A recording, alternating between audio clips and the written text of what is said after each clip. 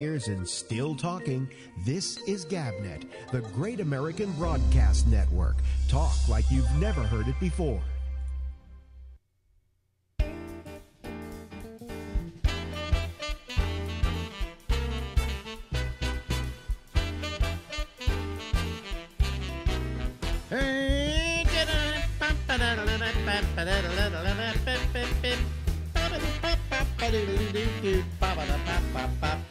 Hello, everybody. How are you? I'm Alex Bennett, and this is the Ramble. Yes.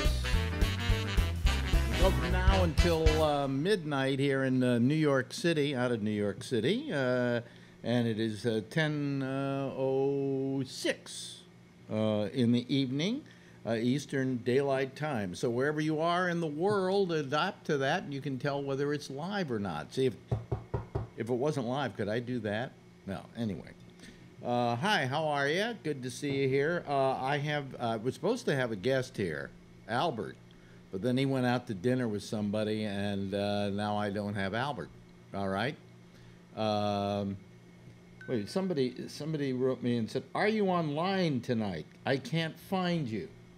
Well, yes, we're online tonight. You can't find us because you don't have the ability to find us.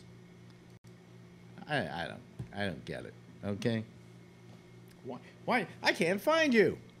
Yes, you can find us. You can go over to gabnet.net, and the picture is there. It's running. Okay, it's going.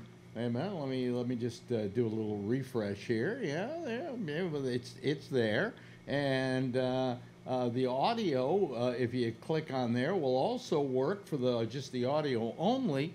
So you just go to gabnet.net, whatever your name was, Sam Forsyth Danford. And it's funny because he did it using my Facebook Messenger. So if he looks at Facebook, he can tell. Is this getting too complicated for everybody? You know, let me see here. If I go over to my Facebook, yeah, there it is. Are you online tonight? Yeah. I'm going to say, yeah, we're online. Okay, there we go. And you can come find us if you want to. It even has a link to GabNet, for crying out loud. You know? So, anyway. What do I have to do? What do I have to do to get people to understand what the fuck's going on? I don't understand what the fuck's going on. So anyway, I was supposed to have a guest tonight in Albert, but he might drop in while we're doing the show. But he's not here for the beginning of it, and neither is Marjorie, because Marjorie's just not doing the show anymore. She hasn't done it for 3 weeks now, and she really doesn't like doing it, so I'm not forcing her to do it any longer. If she wants to do it, she can come in and do it. All right? Okay. All right. She doesn't believe that you people like her, so why don't you go over to her Facebook page and tell her you miss her on the show, okay? And that way, it'll force her to feel that people want her presence here, at least on Friday nights. But anyway, hold on, I just lost a tissue. Can't lose a tissue, might have to blow my nose or clean my glasses, and if I don't have the tissue here, you know, it's a problem.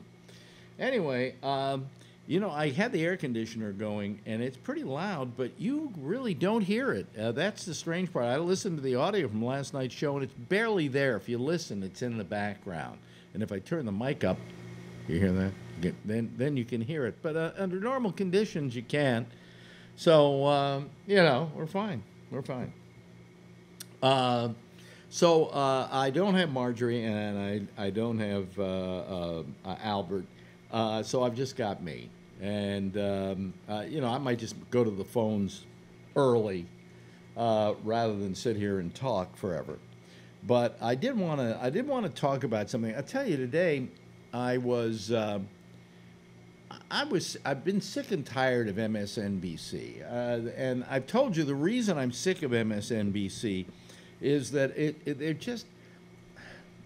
they're shilling all the time. You know that they are one-sided.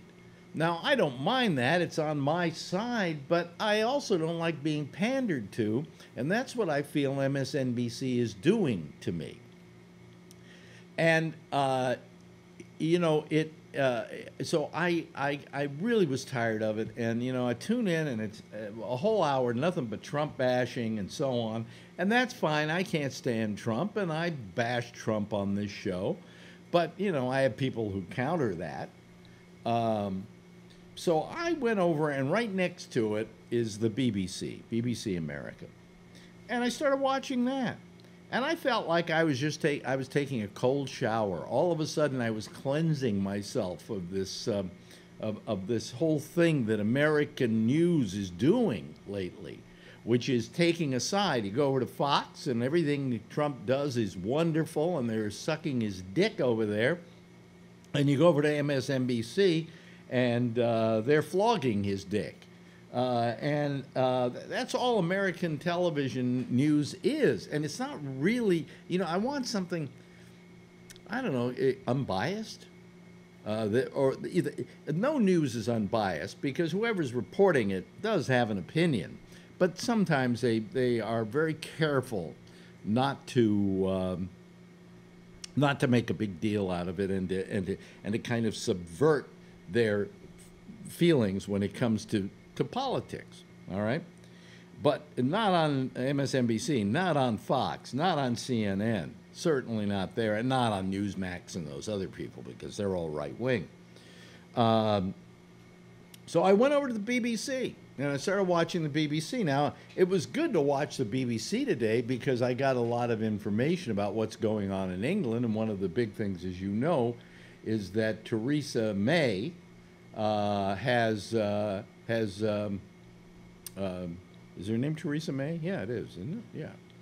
Yeah. Has quit. She's left she's no longer, she's going to be quitting being the prime minister. She's going to do it for about another 2 weeks because she's making her own Brexit because she couldn't get a plan together, couldn't get anybody to agree on a plan for Brexit. Now, let's for a moment just talk about Brexit. I mean, this is the British equivalent of the American public voting for Donald Trump. I mean, doing something that is not in your own best interest, okay? So they voted to get out of the European Union. Now, they were in it, but they weren't in their heart of hearts because where every other country had gone from the lira or the peseta or the whatever to the euro, England was the only one that maintained its currency, which is the pound. And the shilling and the pence, okay? So it kind of was, you know, it was part of the European Union, but it didn't go all in, okay, emotionally. So the people voted to get out of the UE. There's nothing wrong with that if you've got a plan on how you're going to do it. But the fact is, there was no plan. There was just a vote to get out of the EU. And then the vote happened, and they had to get out of the EU. And they said, okay, well, the EU said, you get out on this date. And then they couldn't figure out how they were going to get out. And there's something that has to, I don't understand the full breadth and width of the story, but there's something that has to do with Ireland and Ireland's borders, and that is one of the considerations that they weren't able to come to terms with the EU. And so there was never, and the plan that they were presenting to the EU, they couldn't present because the people weren't voting for it. It was just, it was a clusterfuck. And it really is their equivalent of America voting for Donald Trump. In other words, it is, you let the public vote on something like that, and you'd like to think the public is wise, but most of the public doesn't even know what they're voting for, and they always vote in their worst best interest, and this was not in the best interest of the British people, and or at least if it was in the best interest of the British people and they wanted to get out of the EU, they should have had a little more concrete plan how they were going to get out before they got out. And then when they decided maybe this is a bad idea and they said to the EU, well, could we maybe, if we want to come back in? The EU went, fuck you. No, You can't. Now, a lot of other countries are starting to consider an exit from the EU because it hasn't proved to be the windfall that it was supposed to be. But England being the first country, Britain being the first country to do it, just didn't come into getting out of it with a plan. So it is a mess. So anyway, Theresa May had to resign today, and she, as she finished the speech, she started crying. Really, yeah, that was refreshing to see. Somebody, I mean, who wasn't who was the guy we had back when, old orange face, who used to cry all the time. But basically, you never see politicians cry. And maybe that's what's great about having a female politician is she has that ability to show her emotions. But as she turned around to leave, she gulped, and you could see the emotion welling up in her. And it was really quite a moment. And, of course, the newspapers made a big deal out of this. The ones that don't like her made fun of it. The ones that did said how sad it was. And what I'm watching when I'm watching the BBC is now their whole take on this. And one thing that appeared to me as I was watching this is there was no bias in the reporting. In other words, they weren't bashing Theresa May, and they weren't bashing the people that might be taking over, like Boris, what's his name, who may be taking over from her. There was no bashing of people. And they, you know what they didn't have, and I was so happy about this. You know, when you go to these shows, what they do, whether it's Fox or whether it's MSNBC or whether it's CNN, they open up with a story, and then they have three people who sit around and discuss it. All right, and then they go to the next story, and they have another three people who sit around and discuss that, and then another story, and another three people who come in and discuss that. It says always these three people sitting around talking. I didn't see anybody joining in on this, except for external reporters who were reporting the story. It was the anchor, and he was telling the story, and then he was passing it off to the reporter, who then reported the story, and that was very refreshing, you know? It was just nice to see the news reported as news on a landmark news day for British television. Because, I mean, you know, Prime Minister doesn't resign every day, okay? Maybe every other day, but not every day. And so it was really quite a thing to watch, and I enjoyed every moment of it. And I felt so refreshed after watching it. And then all of a sudden I went back for some reason to MSNBC, and I wanted to puke, okay? Because there's Chuck Todd bashing Trump, and then this guy after him bashing Trump, and it was ridiculous. So that was the refreshing moment in my day, was the not having to put up with MSNBC or Fox or CNN. And might I suggest, if you really, you know, and they did have American stories. I mean, they had the story here about the abortion protests, okay? And that's getting to be a big deal because down in Mississippi, a federal court said that the law they passed, they can't pass. It's illegal. And so that was one thing that happened here. There is also, this is good, a federal judge has issued a temporary injunction blocking part of Trump's plan to build a wall along the U.S.-Mexico border. Remember, he said that he was declaring it an emergency, and this court said, you know, a lot of it can't be used for building the wall. I imagine there's some of it that can be used for building the wall, but really, you know, all they really need is wall maintenance. Okay, but. You know, there were American stories, but when they were reported dispassionately, you know. And then they did have a person come in who knew about the whole abortion situation in America. She was an American, and she described what was going on and the nuances of it. But it wasn't, you know, it was reporting, and that's what we need today. We need and I hate to say this because I know that Phil will call up and assail me for saying this, but we really need a New York Times on television because the New York Times, in spite of what you think, isn't biased. They report what they see. you know. And I think they've been especially nice, considering they're constantly assailed by Donald Trump. But we need a news outfit that, you know. When I got to tell you,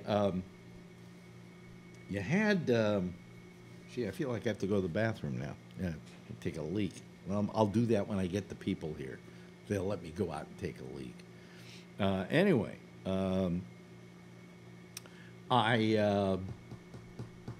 was I going to say? Oh, yeah. No, now I don't know. I can't remember what I was going to say. But I just feel that that we need that kind of. Oh, I know what it was. When Ted Turner started CNN, you know the reason he started CNN? Because he was watching CBS one night and he saw Dan Rather tell a story, and then he smirked. And he said, boy, I'd like to really start a news organization where people don't smirk, where they report the stories and they don't give kind of a biased approach to it, you know? And so he started CNN, and the prime rule was you never do things like smirk at a story. You never impose yourself upon the story. You report the story. The other thing was that because CNN was going to be an international organization, he didn't ever want stuff that was happening in the United States to be referred to as we, okay? But report it as though it's just the country that did this today, you know, and that country did this today. But he started CNN with the idea of being completely unbiased. Now, again, some people will say, well, CNN isn't unbiased any longer, but then again, Ted Turner isn't there any longer, and he isn't running it.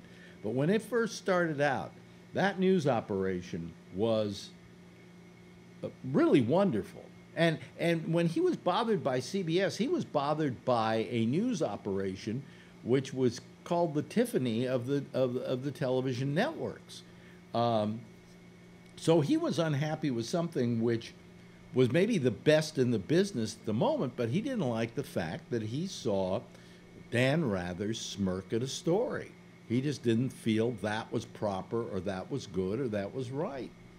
And, you know, that was, you know. So anyway, and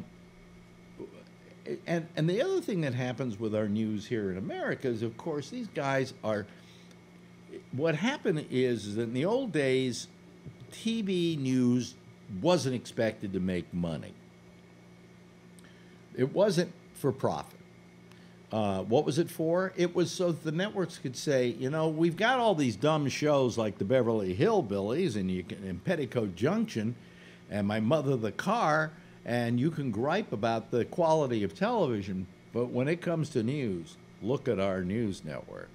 And they would point to this as a point of pride, and that they really weren't making a profit off of that. They were doing that because that's what they wanted to do for the American public. And so they weren't profit centers, but they are now. And news started making money, and now that it makes money, they've got to keep ginning stuff up to get audience numbers up. In other words, if they aren't ginning up the news, they're not hustling an audience. And that's really what we would like to see happen. You don't want them hustling for viewers. You want them to report the news and hope the viewers will come to them because you can be relied on as being a pinnacle of just good, solid reporting. We don't have any of that anymore. Even the guys who are supposed to be like the stewards of the ship, like Chuck Todd, as an example, over at NBC. Chuck Todd isn't middle road anymore. I mean, Chuck Todd is opinionated to the nth degree, and he's running basically a news show. Now, the only news operations on those networks that don't have an agenda are the 6:30 news, the NBC nightly news with Lester Holt, or over at whoever the guy is at ABC, and whoever the current flavor of the month is over at CBS. These people pretty much do not impose their politics on their newscast. In other words, I can assume, but I can't tell you that Lester Holt is a conservative or a liberal. I don't know. I have no idea. I assume he's black, so I assume probably he skews to the left, but I don't know that for sure. Why don't I know that? Because he never, ever gives me an indication of where he fits on that. And why can't they take that same attitude? And the same thing is true if you go over to CBS, and the same thing's true if you go over to ABC to their newscast. You can't tell where their politics are. Walter Cronkite years ago used to say, you know, I was so in the middle that people who didn't like me, some of them didn't like me because they thought I was conservative, and some of them didn't like me because they thought I was liberal. He said, I never gave anybody an indication of where I stood politically. Turns out in the end he was to the left, but you could never tell that watching Uncle Walter. And he also became a bastion of news because he's where you went every night to kind of, he was the word on what was happening, you know? And we used to call him Uncle Walter. As a matter of fact, my friend Abby Hoffman once wrote him and said, I think Walter Cronkite at one point tried to wear a sweater on the news. And Abby wrote him and said, don't wear a sweater. You're Uncle Walter. You're the news guy, you know. Our news guy doesn't wear sweaters, you know. So anyway, Walter Cronkite was the person, they called him the most trusted man in America. And the reason he was the most trusted man in America is because there were only a few times he politically said something. He went to Vietnam and he saw how terrible it was, and he came back and he felt it was important to tell his audience how terrible it was and how misguided that war was, okay? And he often felt guilty about doing that, but he said, I couldn't come back and not do that because what I saw was horrendous, and it was horrible, and it was a war we were losing. And I had to let the American public know it. But for the most part, he never gave his opinion on the air. Once in a great while, when things were really bad, you know, he would do it. And when he did it, it was effective, you know. The old story goes that Lyndon Johnson decided not to run for another term as president. And the reason he didn't, he told somebody, he says, one night I turned on the TV, and there was Walter Cronkite, and Walter said that I was kind of losing my touch with the American people. And he said, when Walter Cronkite doesn't like you anymore, it's time to get out. And that's the kind of influence that Walter had, and he had that influence because he didn't use it that often, you know. But so we have this very biased press. I can't watch it. I can't watch MSNBC anymore. It's just getting absolutely horrendous. And they're ginning up the news and whatever. Anyway, I'm going to go to the phones.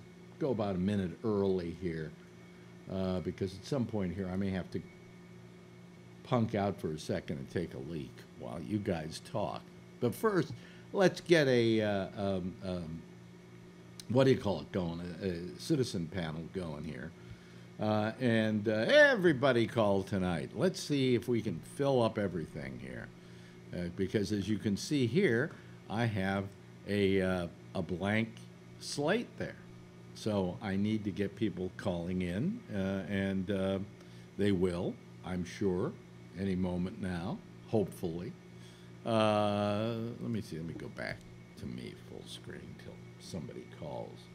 Sometimes I go a little early, like a minute early, and it throws people off.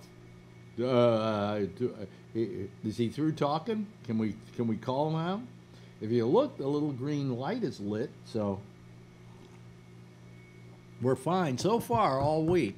This system has been working okay. Here comes Josh Wheeler, and let me see here. I was getting Charlie Wallace was calling in. Are you there, Josh? Show us your picture. Yeah, can you hear me? Yeah, show us your picture, Josh. We Try want to to turn see. my volume up here just a moment. Yeah, okay, let me see here. Let me give Okay, you. do you have me now? And here's Phil Meyer. Yeah, I got to start putting you guys into slots here. Let me see here. First of all, let me put you on the. Let's put you on the top, Josh. And okay. Wait a minute. And let me see in the third spot. Let's do. Let's do Phil Meyer. Okay, scuba diver, 1275. There we go. Okay, there we are. See, that's what a citizen panel looks like, or at least the beginning of a citizen panel looks like. Good evening, everybody. Good evening, gentlemen. Good evening. You know, I wish a woman would call, then we could say good evening, gentlemen and ladies, or ladies and gentlemen, but, you know, there's a lot of testosterone in this panel. Kids and kitties. Yeah, kids and kitties. So anyway, how are y'all doing tonight? Oh, just fun. Yeah? Yeah? Good. It's nice. It's a nice day in the neighborhood. It's a nice day in the neighborhood. What'd you say, Charlie? The TGIF. TGIF. Friday. Yeah. Yeah, I got to work tomorrow. Why do you have to work tomorrow? I have a customer that needs to see me, and that's the only day off they have. Oh, I see. Oh, okay. And then he buys lots of rug, does he? Yeah, this one hopefully buys lots of wood floor. Oh, wood floor. Wood floor. Yeah. Yeah. Do you ever get tired of that business? You don't sound like you get tired of it. Nah, I like it. You know, there are certain things, like you've been doing radio for what, 60 years? And you wake up in the morning and you're a radio person, right? Yeah. Yeah. Well, I feel comfortable and at home in the floor covering business. You know, it just feels like that's it was my destiny as a child, and it just feels like that's what makes me feel comfortable. And also, I like the fact that I'm good at what I do, and people are happy with what I provide. Why do you say it was your destiny? Because your father did it? Yeah, you know, I lost my father. I was very young, and you know, he. At first, I rebelled. I didn't want to go into the same business or the same type of business, and but I kept returning to it, and it became something that it's like fiber runs through my veins. You know? Yeah, well, I think I went into show business because my father was a musician and he was in show business, and I knew I wanted to be in show business from 4 years of age. Yeah, I knew I wanted to be in radio. Actually, that was the even stranger part. Oh, we've been joined by Kevin. Let me just give him a little slot Hog. here. Hog Rider. Okay, Hog Rider, and we go there, and oops, we have him in 2 of the slots. I've got to get rid of him in 1 of the slots. That's because he was in the other slot last night. So, it's just double Kevin for your money. Yeah. Oh, yeah. I just got rid of Kevin. You don't want that. Okay. There we go. And let me see here. If I go 6 and I go, he's 4 is 5. There we go. Okay, I got it now. I got it now. There we go. Okay. I would rather have my father been a very wealthy investor, but that wasn't the case, and so I just followed in his footsteps. Well, my father was a musician, and when I was a kid, my mother remembers me on a bus going up Telegraph Hill. Yeah. And we were on the bus, and I had a salt shaker, and I was talking into it like I was doing a radio show, and I was 4 years old at the time. Yeah. So I think I've been in radio since then. Yeah, well, that was your calling. And, for me, it was what I felt at home with. I felt that it was like family. And so I continued to do it. Yeah, like if our friend Tony ever decides to have children, they can all grow up to be people who make hat boxes. I don't think Tony's ever had a date, let alone Oh, children. don't stop that. Stop that. All right. I'm sure you're correct, but you know. Okay. I mean, some people. I mean, he's smarter than all of us. I mean, your divorces didn't cost you. Mine cost me everything. Yeah. Yeah. How much do they cost you? Well, you had about 60 grand in attorney's fees. Mm-hmm. A house that's worth about $1.6 million right now, that was $70,000 away from being paid off. Mm-hmm. My 2 kids don't talk to me. No, wait a minute. One barely, but the other one, nothing. And so, it cost me 23 years of marriage that is kind of doesn't count. Mm-hmm. I'm calling Ray Renati back because some reason he didn't grab on. There we go. Now we're okay. There's Ray. Hello. Okay. I had to call you back. You didn't automatically come in, which is kind of interesting. That's because he was probably on his phone the other day, and now he's on a laptop. Oh, really? No, computer. I was on the laptop last time. Really? Oh, was I on my phone? Oh, maybe I was. I think You he were was. walking around, yeah. I see. Yeah, that's right. Okay, well, I don't know. It has something to do with having called once before, and probably because you're calling on a different device. Yeah, exactly. It's causing that. But anyway, so we called you back, and there you are. See, wearing Very much. I'm wearing the same color shirt you are tonight. That's right. Orange Oh. shirt. Yeah. Orange man. This is Care Driver. Yeah, The company did like any of you- Uber for kids. Yeah. Did any of you take on your father's kind of profession or something that they did? I did. You Yeah. did? Yeah. What was your father? Well, he ended up being a sales in high tech, and Yeah. that's what I ended up doing. Oh, really? Oh, okay. Yeah. I thought you were going to say he was an actor. No, no, I got out of it. I got out of that 20 years ago, but I ended up. That's what I was doing for a long time. Yeah, yeah. But why'd you get out of it? Because the bottom fell out of The it? company I was with got sold to E-Trade, and I was VP of sales, and I got pushed out of the company through a whole bunch of dirty tricks, and I was so sick of it, I just didn't want to go back. Yeah. And Yeah. and I just decided to do the acting. That was over 20 years ago. Okay. I was already doing that, but then I just that's all. Now, do you make your living as an actor? No, I don't make enough to make a living. My wife has her own business. Okay. All right. Yeah. You're kind of like me. You're a pimp. And Yeah, I mean, it's like if I'm working, I get paid like a minimum wage on the contract, in the Mhm. theater. yeah. And there's no SAG-AFTRA up here anymore. I'm in those unions, but there's nothing going on. Yeah. Yeah. So, yeah. You really, guys, you're not pimps. You're more like Mac Daddies. Well, yeah. Well, I mean, I don't know. I feel guilty that I'm not working. That I'm not bringing home an income.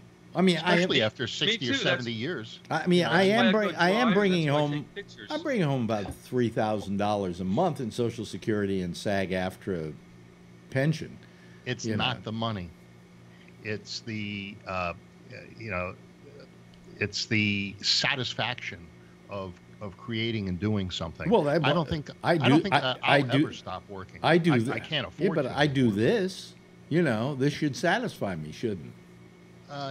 Yeah, but for some reason, because you're not being paid, and that's a very important part, that you have to get the feedback of pay for the You know work something that you do. though? Today, if I worked at a radio station today, I would be paid so badly that it'd be like not getting paid at all.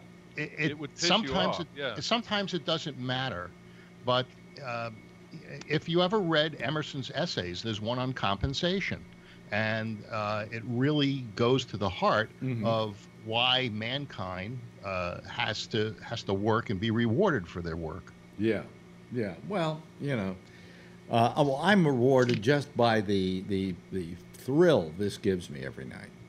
Yeah, just knowing I'm here to bust your chops. Just knowing that I can talk to you every night, Phil. Thank you. No, but I knew from a young age what I wanted to do. There was nothing else. I mean, there were certain things, that when you're a kid, you say I want to do, and one of the things I wanted to be was an astronaut. before there was any such thing as an astronaut. I know that sounds strange, but there wasn't a space program or anything, but I knew that I wanted to go into space. Did you have those reoccurring dreams where you felt as if you could fly when you were a kid? No, I did. Well, and everybody's had flying dreams. That's you know. Anybody not had a flying dream here? Say, yeah. I mean, you know, yeah, Ray. I just want to say to Phil, I agree with you about the compensation part. I think the difference is when, like, you're in entertainment, sometimes you can forego some of the actual compensation because you're fulfilling some artistic need, and you're also, like, you know, you're getting immediate gratification from an audience. Or would whatever. you get more gratification even if you were paid a small stipend for your work? Oh, I'm in the union. That's why I joined the union. No, I understand. But you've shot photography for nothing? I know I have. And right, I did it with and you. when I get paid, paid. And, no, but with you, Phil, and I hate to say this, but I almost always get paid with you, when I shoot. with you, photography is what is called a hobby, and everybody should have hobbies. Well, I shoot weddings also. No, but I like to shoot weddings. In spite of that, most of what you're doing is as a hobby. You know, but when it's you also get to perfect the hobby stuff is there to fulfill me from a creative standpoint, but it's also gives me the practice I need. Like, for instance, I'm willing to admit that GabNet is a hobby. Yeah, but it's gone. But you want it to be great. You want it to be good.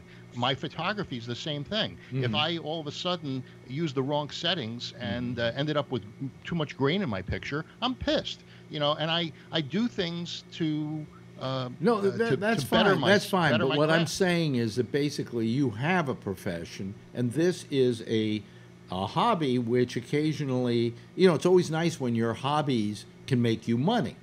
Right. Okay.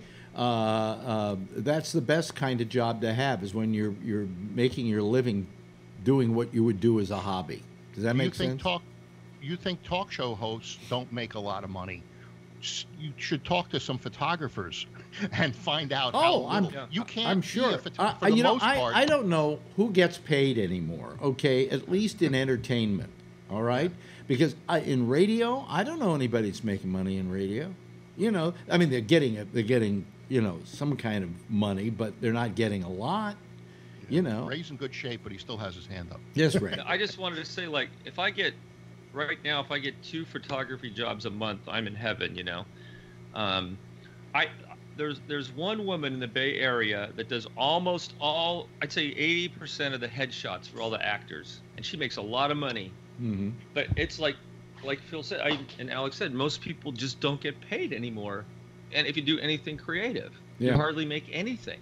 What I do with weddings is I volunteer in there's some churches in Concord, and I will shoot their wedding for whatever they want to pay or nothing, because I want people to have a record of that occasion. I also like to be able to shoot family members that may not be around much longer. So therefore, this might be the only sort of professional pictures that they have of those family members.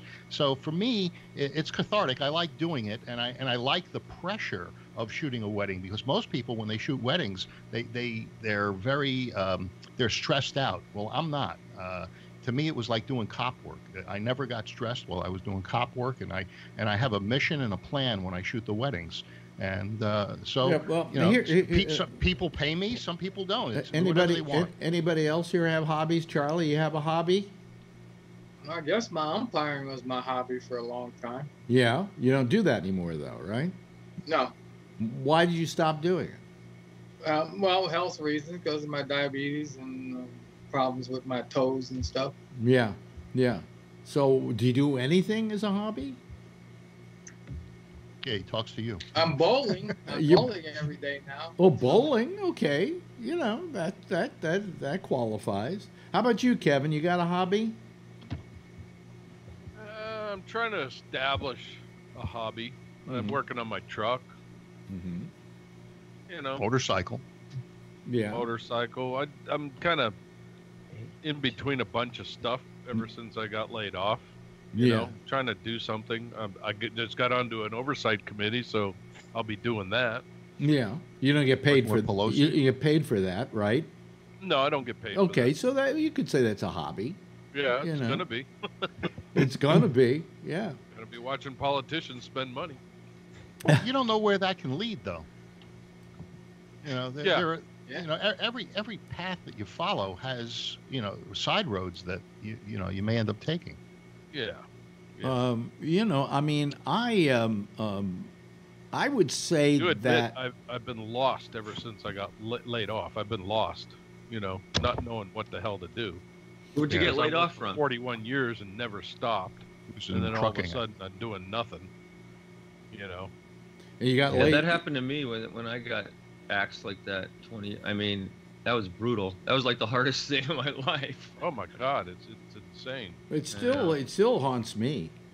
You Yeah. know, it still haunts me. I mean, I think It was the a full 2 years. yeah. That's why. That's one of the reasons I became self-employed, because when I was a rep Me too. back in the 70s, repping furniture, I found that the lines that paid didn't ship, the ones that shipped didn't pay, and the ones that shipped and paid hired their sons to cover this territory after you pioneer it.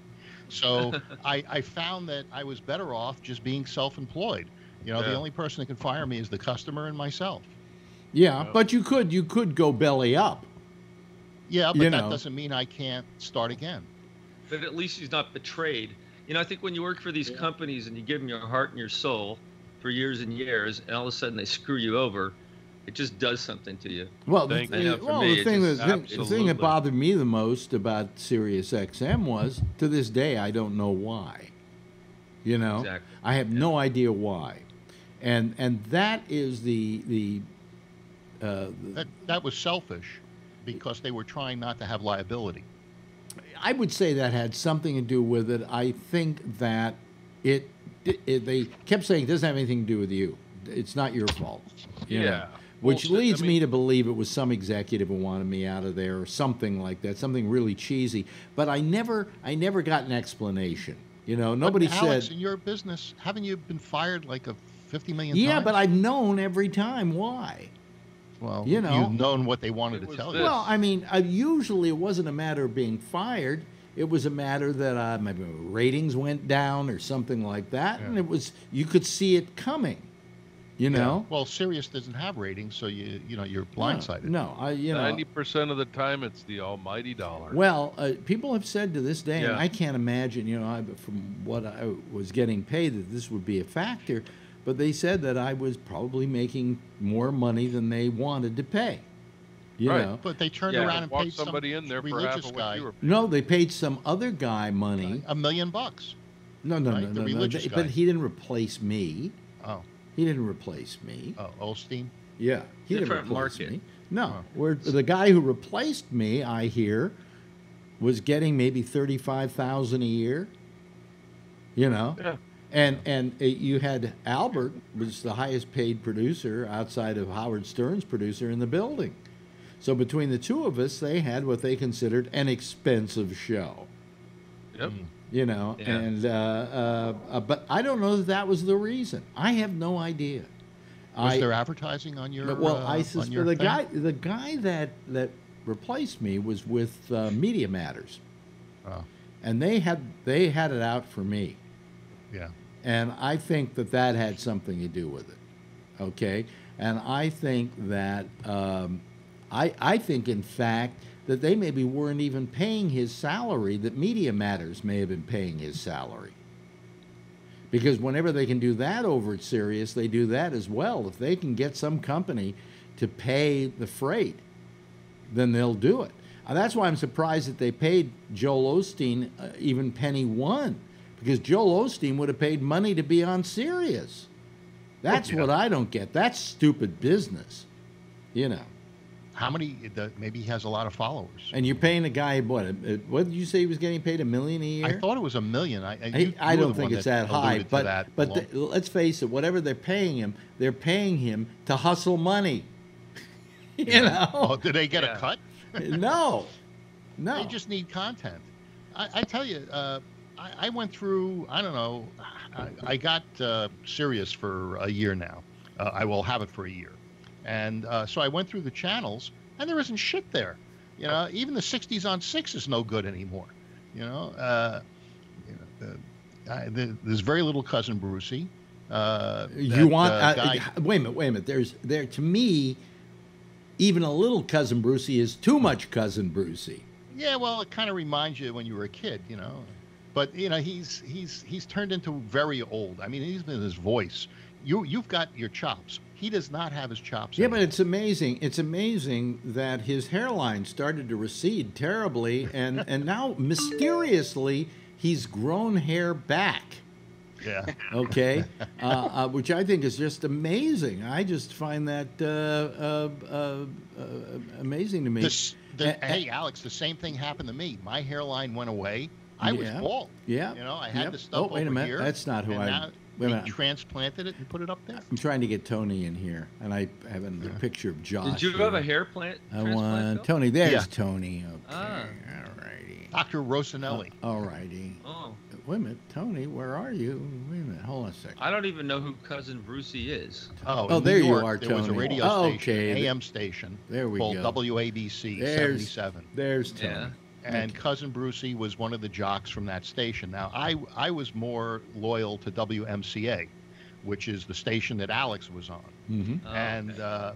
and a number of their jocks. But their station went away musically before WABC. Yeah, and, we went. and we, WABC had the strongest signal. we went all talk. Yeah. Oh, this is That Bruce Lord. was another firing that was really devastating to me because the only reason they got rid of me supposedly was because they took on the Yankees, and I now was on it. When did I go on? I was on at a certain time where they felt the Yankees would be preempting me half the year. I don't know. I didn't listen to you on WMCA. Anyway, I went over to WPLJ, and I lasted Yeah. there for 5 years, which was longer than the 2 years that I lasted at WMCA. But I kind of looked, believe it or not, I looked at going to WPLJ as a step downward for me in this respect, is that I always took great pride in the fact, everybody used to say to me when I was on WMCA, why don't you go to WBAI, or why don't you go to some FM station? Because FM BAI doesn't pay. Because FM was the big thing happening at that time. It was coming up, you know. And if you were hip, you were on FM. And I was doing the same kind of hip show, but I was doing it on AM. And I said, I like doing it on AM because I would rather take what I'm doing where it's needed than where it already is. You know what I'm saying? In other words, I felt that I was bringing something to the AM dial that they didn't have, which was an FM-style program. Did they pay the jocks at WBAI? I know they didn't. Oh pay no, the not greasy WBAI. volunteers. That was Pacifica Foundation, and that was Yeah, I was a volunteer nonprofit. there. Yeah, but what I'm saying is that I was happy, doing what being on an AM station, because I said there I'm doing something significant. If I go to the FM station, it's going to be too goddamn easy for me, Here comes. I've got to go get myself another thing here because we got to get. Let's see here. Jeff Stein in the number 8 position. Where is Jeff? I don't have him up. Oh, there he is. There we go. All righty. Okay. Let me see here, Jeff. Wait a minute. Hold on a second. I'm trying to. Wait a minute. Wait a minute. There's you. And then Jeff would be here. Is this Jeff? Yeah, this is Jeff. Are you there, Jeff? Oh, no, we lost Jeff. Oh, okay. Well, let me call Jeff back. Because he probably won't try us again, so I'll just call him back. And here we go with Jeff and add. And it's calling him, and let's see if he picks up. But there we go. Now he's calling. Okay, are you there, Jeff? All right, you might have lost me. Jeff? No, I didn't lose you.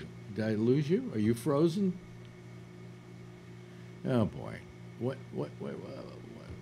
what's happening here? Let me try it again. Let me try this again. No? Jeff, are you there, Jeff? No. Jeff. Let me see here. Jeff All right. Stein. Are you there? Are you there, Phil? Yes, I am. Oh, okay. I froze for a few seconds. Yeah, well, okay. Whatever. Jeff Stein. Yeah. Oh, I don't know why Jeff didn't pick up, but I'll try him again. Where's Stein Zeller? I don't have it. Oh, let me see here. Well, I don't see Jeff Stein on my list. That's interesting. Oh, well. Jeff, try calling again, and we'll try and put you in here, Anyway, I don't want to take up too much time with that, but Jeff, give us a call. I don't know why. Oh, there's Jeff Stein. Now let me call him. Let's see what happened. Oh, here he is. He's calling me now. Okay, Jeff, are you there? Are you there, Jeff? Yes. There he is, finally. Okay, there we go. There we go. Okay, hi, Jeff. Hello, everybody. Okay, Jeff. Yeah. Jeff, you got a hobby? My hobby. We kind of have a camera club, but I do almost very little with it. Really? Yeah, but I also go sailing. That's kind of a thing, but it's only during the season.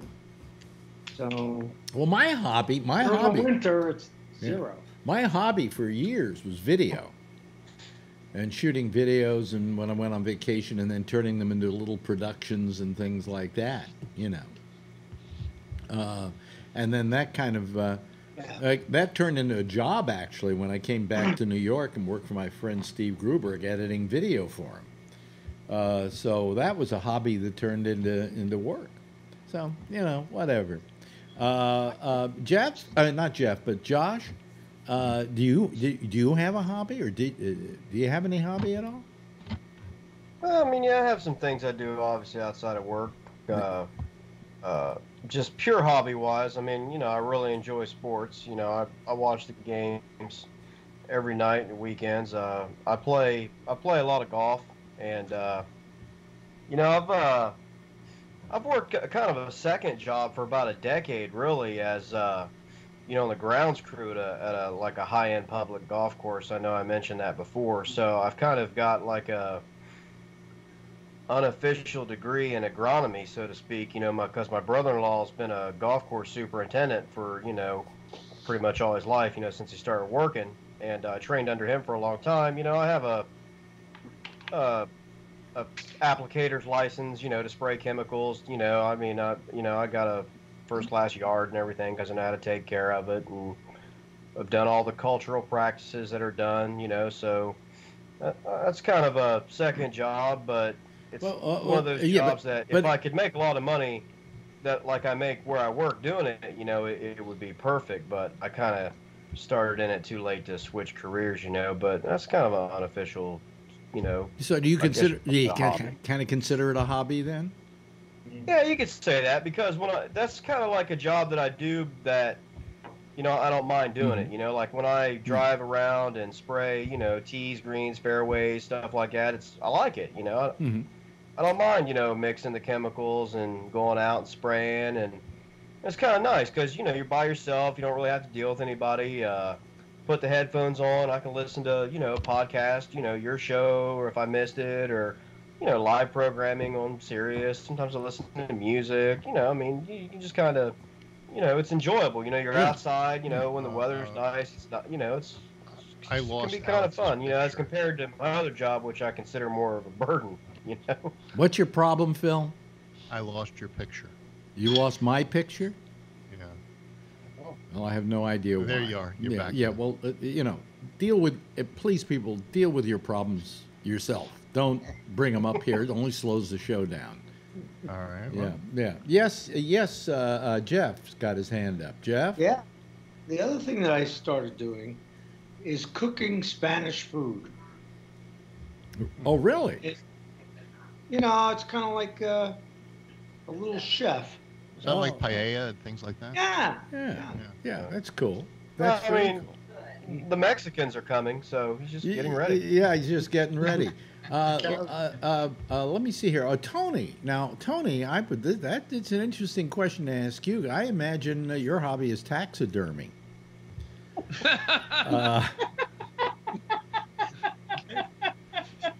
I still do that to mothers. I actually just put the cream on. You what? God, that sounds horrible. Yeah. Wait a minute. Hold on a second. Tell me about this, Tony. You just put the cream on? Oh, God. I swear to God. You know what it is? She can't see because she's legally blind. Thank God, because it's going to work in my favor. I don't mean it in a bad sense. But so all of a sudden she's beginning like she's scratchy. So she got like a rash. So the dermatologist gave her like a cream. So I had to take the socks off and do the feet like it's Mary Magdalene. You can't write this. I laugh when I do this because I think of you laughing, and it's true. No, I just, you know, you're life is shambles. there's no question in my mind. You're Norman Bates personified, for crying out I had a loud. picture up in the room. Just think, no matter how tough you think your life is, you could be Tony. Mother, oh my God, mother. Yeah. You know, when I think of hobbies, like my hobby is scuba diving. I make her laugh though. Yeah. Don't die on me, I tell her. Don't die on me. Please, I didn't even get a check yet. Yeah. I'm gonna stop. And please don't die while I'm putting on the cream. It's time for your cream. Do you know what she says? Can you take the whites down? I says, Mom, there's nothing in the basket yet. We got full before. My sister's like, all right. Oh, you can't even make it up. Okay. I laugh. Do you know I laugh to myself sometimes? Really? You can stop that now, Phil, because I don't want to play too much of it. That Oh, was what? me. That was me. Who was it? Oh, it was you. Okay. Don't play too much of it, otherwise, you know, they'll flag I me. turned it off. You know. My sister called me up and she makes fun. She says, "What is she got you doing now?" I says, "Tomorrow's whites." Tomorrow's whites. Oh boy. Oh boy. Oh my God, it's a comedy here. Yeah. Yeah. But it's all right though. At least I can laugh about it. Yeah. Well, you know. That I'll jump out the window. They let you out of the basement. Back up. Tony, Is that, they- is that, You know, I would ask Tony. I would ask Tony a very, how could I call it, indelicate question about how would you feel when your mother died. But the answer I suppose I would get is I'd feel out of work. You're right. You think I collect unemployment? She better last 32 weeks. was it hard to get the blood out of the curtains? Nothing happened. What happened? She hears me laughing. Hold on. Hold on a second. I can't even talk. You know, I'm just amazed that they let him out of the basement. Oh man, that's amazing, isn't it? Oh, jeez, almighty. Let me see here. That's awesome. That's Tony. Let me see. I got to get Tony a little spot here. Hold on just a moment, folks, while I get Tony in. Let me see here. Darth Pat. There he is. She heard me laughing. Well, Hold on, watching a movie. Can't have any of that. yeah. Yeah. Tomorrow's oatmeal. Anyway, we've been joined by Patrick. Hello, Patrick. Hi. Now, here's what I want to know from you. Your hobby. My what? Hobby. My hobby is collecting Star Wars. Oh, really? Okay. Oh, yeah. Now, you've never shown us any of your Star Wars collection. It's on my Facebook page. Yeah, Facebook. That's mine on Facebook. I have an album, so. What would you say is the most precious Star Wars item you own? Most precious or most valuable? Both. Most valuable is a coin that I have. It goes for around $1,500. And then I would say the most precious is probably my Boba Fett action figure I had when I was a kid. Okay. So that has some emotional value to it. Yeah. Yeah. Wow, you've been a Star Wars fan ever since you were a kid. Oh, yeah. Yeah. Yep. I was born in 75. The movie came out in 77.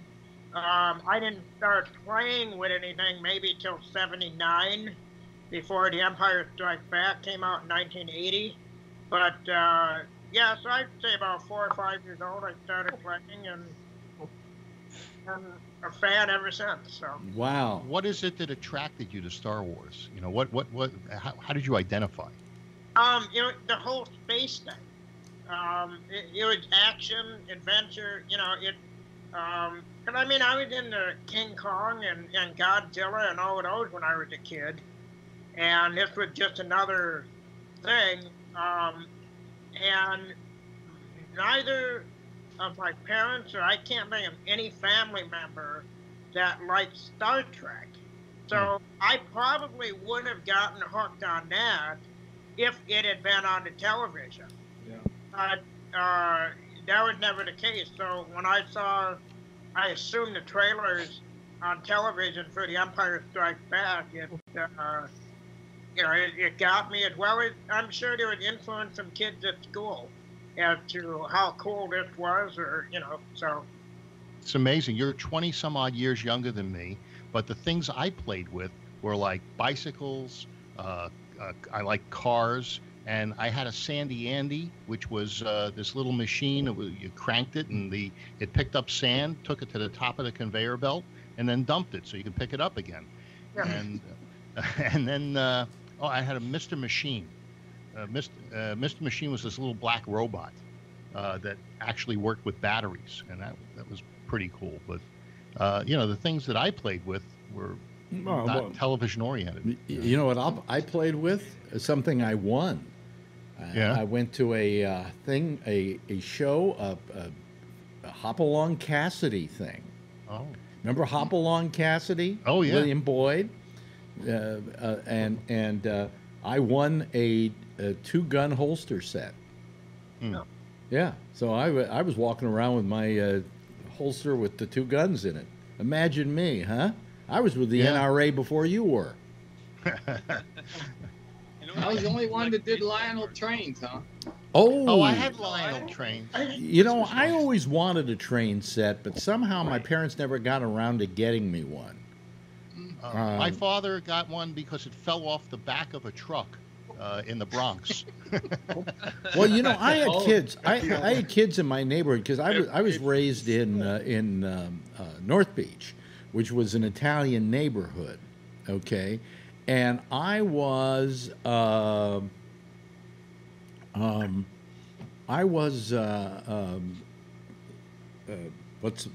I trying to say here? I was with these kids, or they were all Catholic in the neighborhood, and so Christmas time they all have the Christmas tree and everything, and going around the Christmas tree was the train set. Yeah, we had one like that. And some of them were elaborate and some of them weren't, you know. My grandmother had one, Alex. My mother's mother, I remember that. But all I knew is the maintenance on them was difficult because all of a sudden they'd stop working and somebody had to go figure out where the track had separated from the thing, you know. You know, all of that. But I could see how, yes, Ray. Where'd you go to high school? In San Francisco? Me? Yeah. I went to Drake. Marin. I went to Drake High School in Marin. Oh, okay. Yeah. Sir Francis Drake High School. Oh, yes. I remember. Yeah, you said that before. Yeah. Near Kentfield, I think. It's still there. Yeah. I know. You know, they didn't tear it down and build some new school to replace it. So, I mean, I was there. I went there. I was the second class at Sir Francis Drake in 1957. I graduated, so I started going there in like 56. Well, you were a pretty first class kind of guy. The first class to graduate was 56. Really? I went there as a freshman, but so it was 2 years before that. So it opened up in 53. Wow. So, and it's still there. So that's 65 years. Yeah. Yeah, and I went by it a while back, and it's still the same old fucking school. Yeah. You know, there are probably kids getting asbestos poisoning or something out of that place, you know. There's probably some people from your class that are still trying to graduate. Yeah, that too.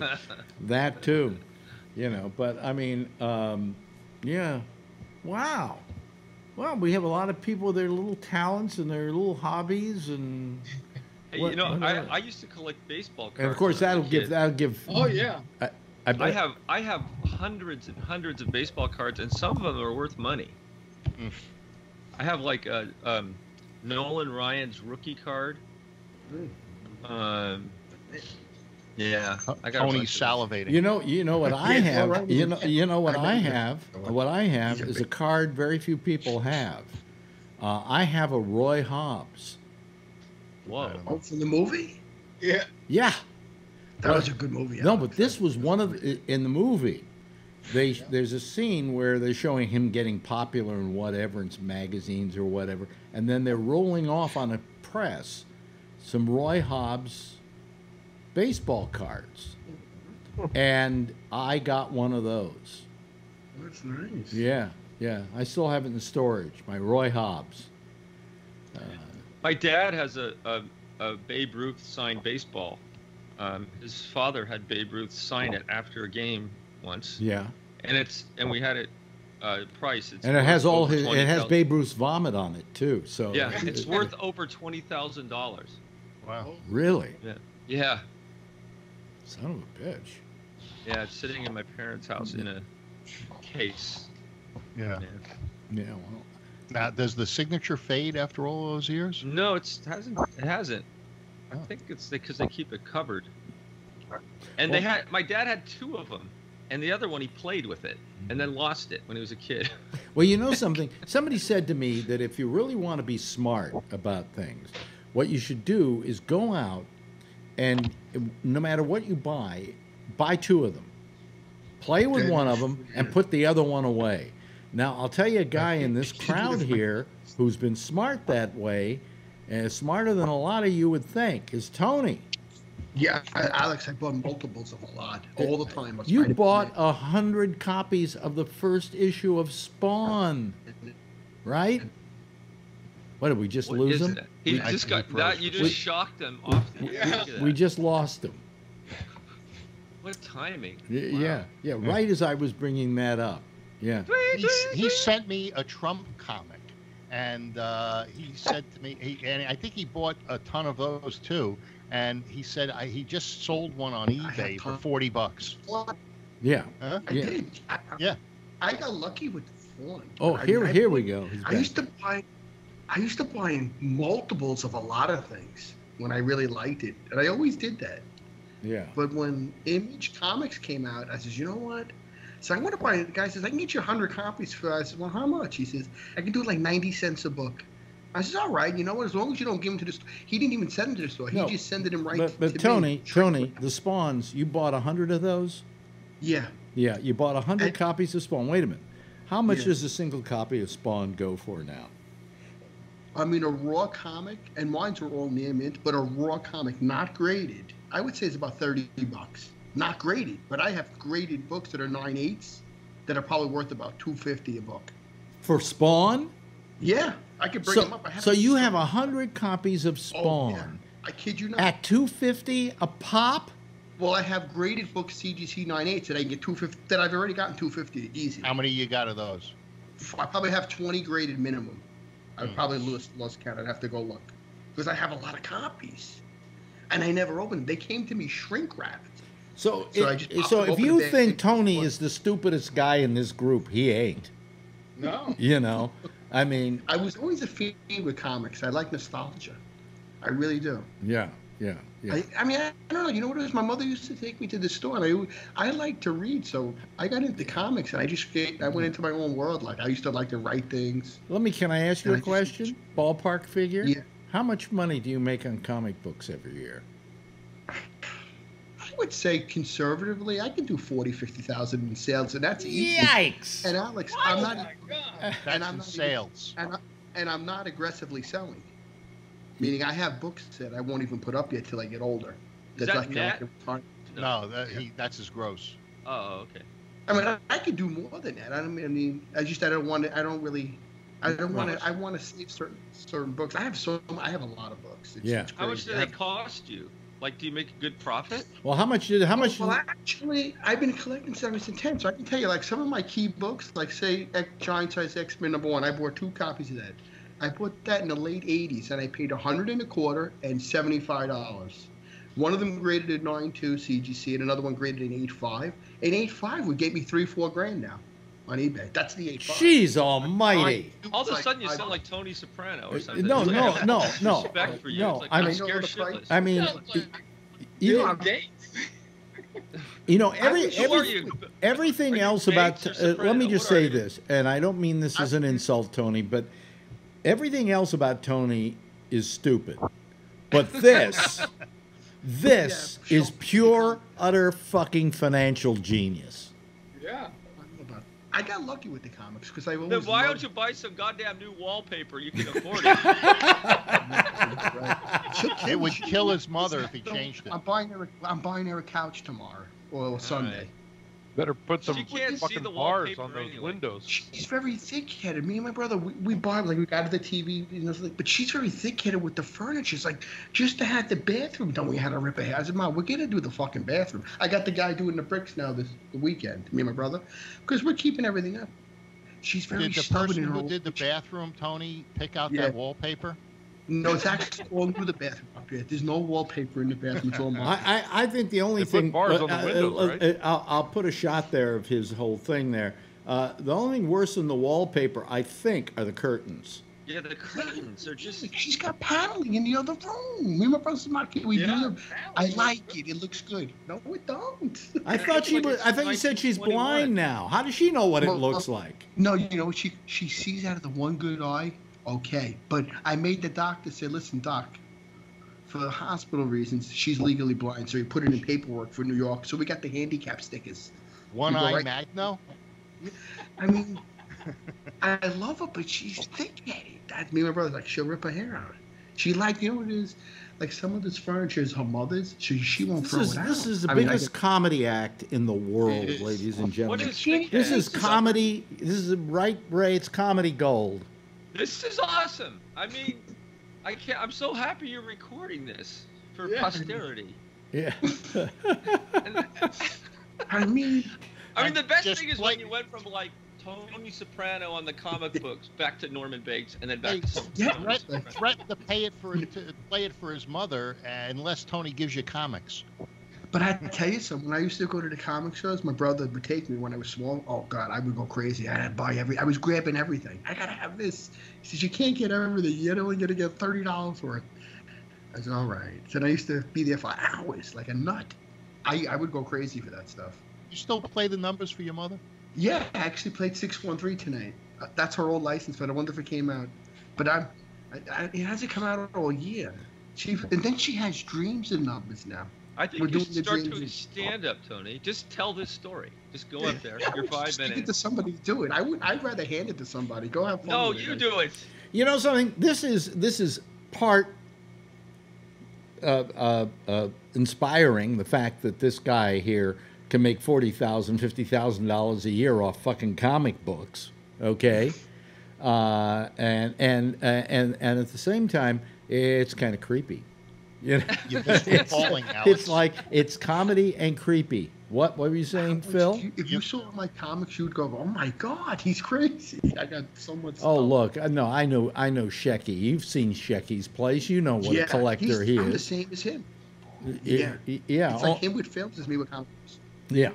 What did you say, Phil? You missed your calling. You know, instead of radio, you should have gone in the comic books. Yeah. You know what I was going to ask you, Alex? Did you ever make minimum wage in your life? I was always, you don't mind me asking that. Like, did you ever have a low-paying job?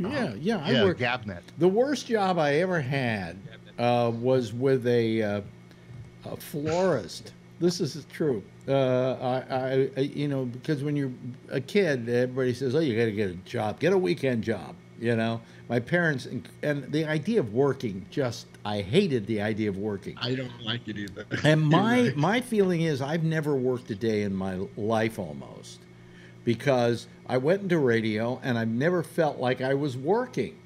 All right, plain and simple, right? So what was I saying? So, but I worked for this florist, and we'd take the flowers out to the funeral, And then we would, after, take them from the funeral home and take them out to the burial place. Okay? So we did that. And then, you know what the next part of the job was? Take them to the wedding? No. Go back, get the flowers, then they put them in water, spruced them up a little bit, and sold them off to a wedding. Right. I felt like I was a fucking grave robber. Oh my God. Those tombstones. The other job that I had that was minimum wage, Tony, was working for the Chinese Food Express. This was a place on 4th Street in San Rafael where people would call up and say, okay, I want some wontons and I want this and I want that. I like Chinese food. And then the guys who ran the place would give me the little bag. They'd have it stapled with the little tab on it, you know, of who's going to.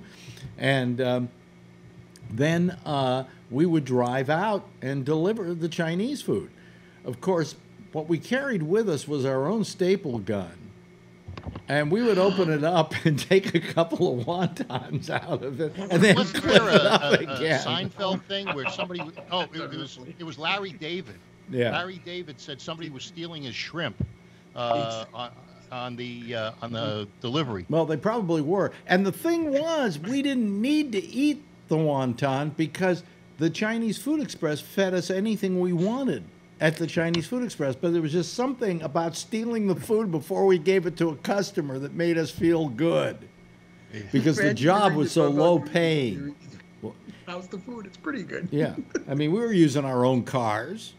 It was our own gas money, but in those days, gas was like 19 cents a gallon. Oh, my God. Yeah.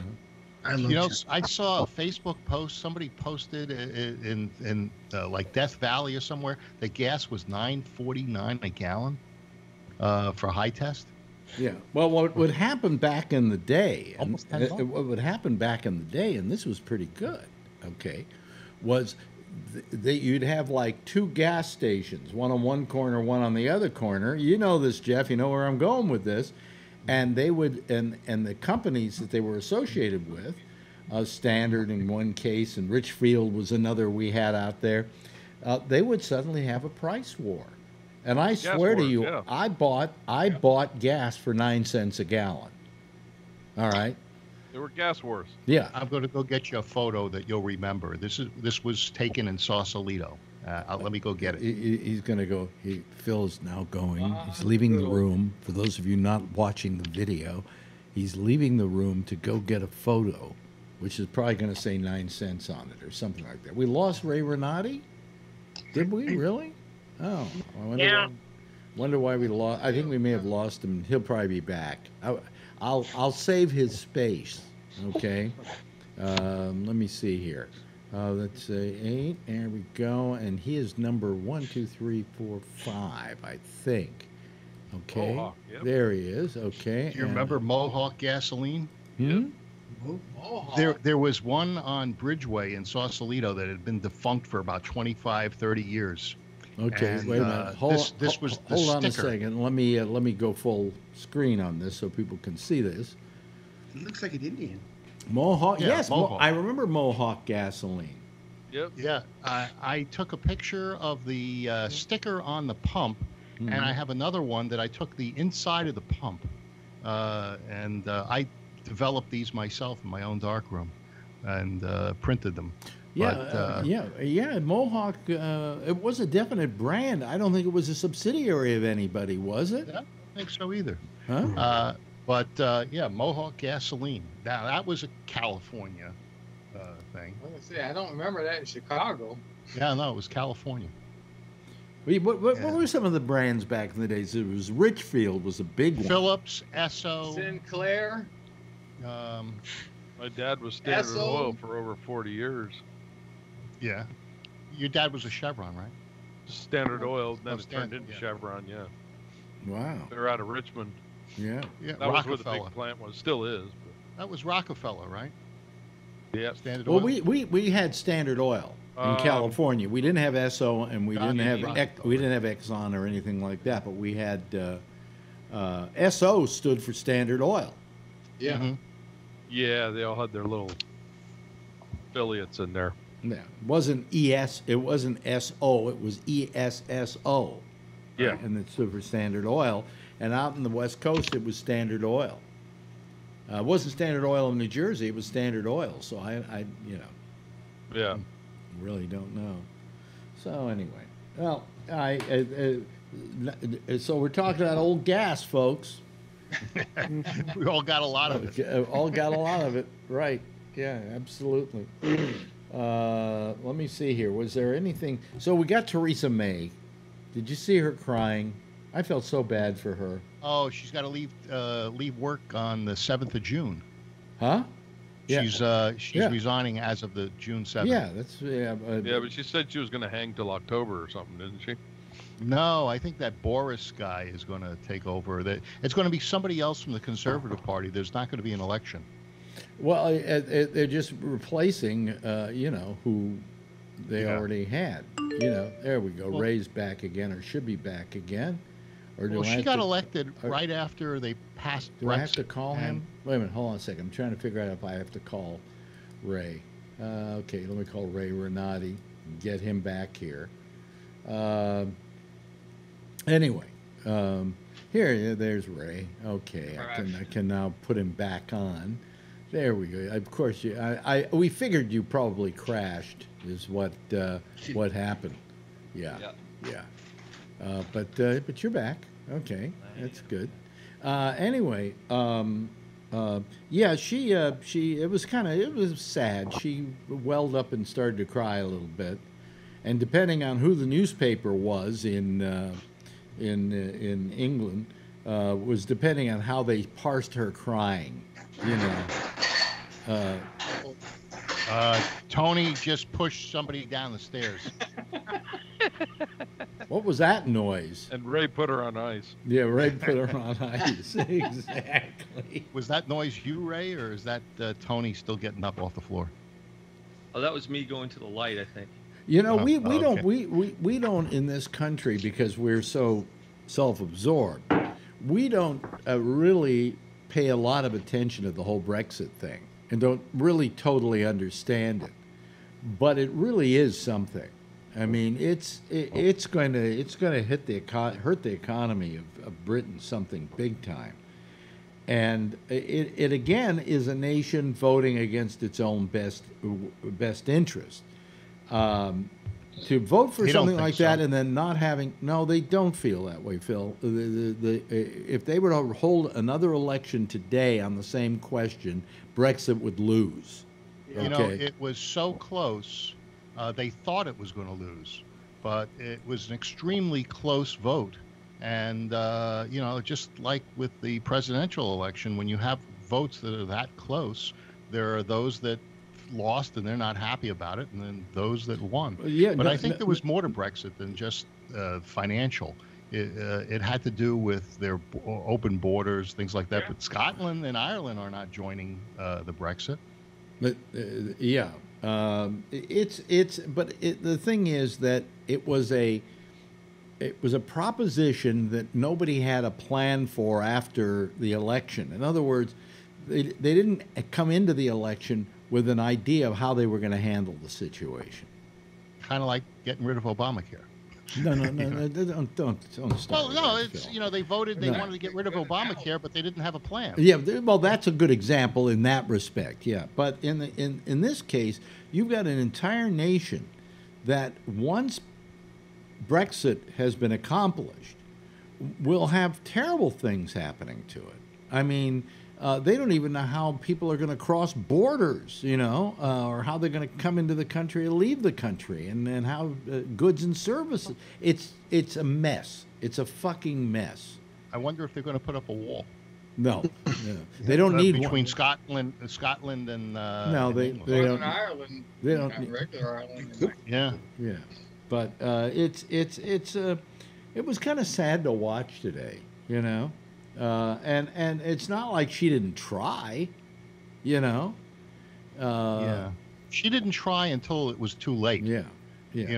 She sat on this for a long time, hoping I think it would go away. Well, you had John Major, who was the prime minister, who initiated this whole Brexit thing in the first place, and now he says he feels sorry that he ever initiated it. Mm. You know, I mean, it's pretty terrible what's happened with Brexit.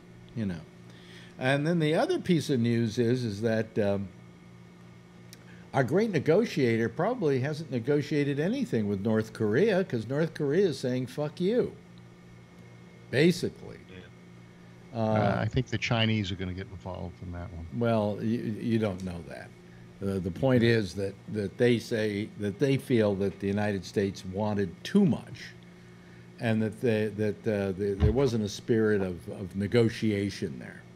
So, you know, and then who was it? The spokesperson in North Korea called Joe Biden stupid and dumb. I mean, he's taking a book out of the Trump playbook because first time I've seen them be right. No, because they called him a dictator. He called them a dictator, and so they said, "Well, he's just stupid and he's a." I can't remember what I wish I had the story here immediately. I'd read it to you, but it was pretty fun. But anyway, it looks like we have no deal with. He said. What they said was the whole thing fell apart in Hanoi, is where it fell apart. He walked out. Trump walked out, said we don't have a deal. Yeah, yeah, so it's not good. It's not good. So that's another place been letting us down. And now what's happening with a lot of these states that have gone with this abortion thing. You have courts knocking them down. Mississippi, the court there said you can't do it because we've got a national law and it's called Roe versus Wade, and you can't do this. You know, there's a law against it. All right, a federal law. You can't just make a law that flies in the face of a law that already exists. And so what were they thinking of doing? Oh yeah. Now in the states where they've made up these, you know, anti-abortion laws, people are thinking of holding an election, a referendum on that law to get the law out of there. I mean, it's just a mess. How about those states that say you can have an abortion up to the last moments of carrying the baby? You know, is there? Does that go against the federal law? Like, no, you know, no, not at all. Roe versus Wade firmly. Well, let's go to our expert, Josh Wheeler. Josh, Roe versus Wade. What is it? What does it basically say? It says a woman has the right to decide, right? Yeah, I think the underlying concept, you know, kind of ran toward that, you know, right to privacy. You know, the expectation of privacy. And a lot of the language, you know, really from what I remember, kind of left a lot of it up to the states in terms of their restrictions on abortion, as long as the restrictions didn't, you know, I think, place some kind of an unreasonable burden, if you will, you know, on the woman. And so that's typically, I think, what, you know, gets argued is, for instance, some of the laws that are pretty, you know, draconian is the word people use sometimes, are, you know, considered to be like an unreasonable restriction on the woman's right or her right to privacy, you know, such as, you know, laws that would say, you know, she has to, you know, inform the stated father or whatever, you know, those kinds of things. And that's where they run into trouble, I think, with the, you know, with the Roe v. Wade issue, is that. But that's why they want to push it to the court, because they're basically, I don't know if they want to overturn Roe v. Wade. I mean, I'm sure, you know, that would be fine, but I think what they're probably hoping for is more like a redefinition, you know, of Roe v. Wade, because it did leave most of the discretion, I think is probably the word to use, you know, to the states. So therefore, if they could get like a more aggressive redefinition of it in their favor, they could basically just pass laws like they did, which would make abortion, you know, technically not illegal, but yet so impossible to get that it is, quasi illegal, right? Or, basically. So, I mean, I think that's where it goes, which is why, to answer Phil's question, the rules about, late term abortion are basically, don't fly in the face of it. And I mean, and no offense to him, but I'm just saying, at times he makes it sound like the woman can be there on the table about to have the baby, and the doctor's down there, and the legs are up in the air, and she can just be like, oh, no, fuck it, I changed my mind. And he'll pull the baby out and fucking stab it with a fork, and they throw it in the That's what trash they're can. saying about New Let's get York real. and Well, Virginia. that's what they're saying about New York, but I don't think it's exactly how the New York law Right. is. I mean, we should just be careful making it sound like that. I mean, Now, Josh- that kind of argument is the kind of argument that I heard as a little child in church, so that, they could make it sound like, there were these women and doctors that basically just got pregnant because they hate babies so much they just love killing them. Like, I'm going to have another baby so we can bash its fucking head in as soon as I have it. And I think the I New changed York, my fucking mind, I'm not sure exactly what the New York law states, but I do believe it is not as permissive as you make it, Phil. What you're doing is you're simply relying on the talking points from that side. The fact is, you got to rely on something. the fact is, I think a lot of it has to do with if there's the health of the mother, any number of things, that the decision can be made up to birth, but it's not likely.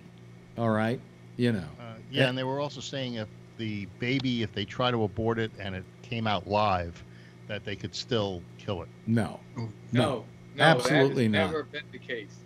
Well, this is what the talking heads No, are that saying. no, that's what They're your lying. talking heads are saying. That's not Oh. what the law is. Yeah. Hey, I wanted to ask Josh a question because I can't remember this anymore. It's memory. Is it that the states can't pass a law that's more restrictive than the federal, or is it that the federal can't enforce a law when the state is more restrictive? Well, with any law, the states cannot pass. States can't have legislation that basically takes from you a federally guaranteed right. Okay. Which is why the So state the of state Georgia can't be more restrictive than the federal government. Right. Yeah. I mean, the state of Georgia can't reinstitute slavery, for example, because that freedom is guaranteed in various different forms in the 13, 14, 15 amendment, the slavery. They can't do anything like that. If it's guaranteed to you by the federal government, abortion or lots of other rights, no state And can Roe take that versus away. Wade guaranteed you the right to an abortion, Yes. to make a decision as a woman, to make a decision for yourself. Yeah, So how within does that certain affect- parameters. Yeah. How did that? Not that I'm going down this path, but how did that affect the Second Amendment? Because the Second Amendment is a federal right. Well, you can't use a gun in an abortion. No, but I'm just asking how, based on the restrictions between states and federal, how they're able to justify that one. Well, it's pretty similar to the current question, in that states are allowed to have reasonable restrictions, but can't take away your right. So, in other words, I'm trying to think of a good way to explain it. There's a line, okay, and what's the line? Well, it's defined by certain courts, and states can go right up to that line, but can't cross it. Oh, And so you can own it. But, yeah. Some states choose to go right up to the line, and other states choose to stay, way back here. But as long as they don't go over it, it's cool. Okay, And- but let and the me ask line moves, right? let me ask you this, Josh. With a law like Roe versus Wade, the states can decide what will be allowed in their state, or do they all have to agree that a woman has a right to choose? They have to facilitate that, but they can place limits on it in their state. Yeah, I mean, I think that they all have to adhere to, I don't know if they have to agree, but they have to adhere to, the idea that the woman does have the right to choose, but they can place limitations on that right up into, just like gun rights, for example. right up into that. So the overturning of Roe, basically, it has always been my understanding, is not going to ban a woman's right to choose or abortion, completely. It's not as if Roe gets overturned and no one in America can get an abortion again. It basically just means that many states will have a lot more freedom to restrict them, but not all states will, as we know. Now let me ask you this though: how do you feel? Yeah. How do you feel for instance, in Alabama, the 8-week rule will hold up in all of this? That's the heartbeat, right? Well, I mean, it's not really the heart. It's not. They say you get a heartbeat at 8 weeks. No, it's not a heart. No, it's not a conglomeration of cells that make a pulsing electrical. Oh, yeah. Well, it's right, true. I mean, you can say yeah. Yeah, but what my question is, how would that? Pumping any blood, so it's not a heart. No, it's not. Yeah. I mean, I don't care if it is or not. Just not. So how would that though, Josh? Work with Roe versus Wade? Can they say 8 weeks, and does that still make them? 24 weeks is what Roe v. Wade said.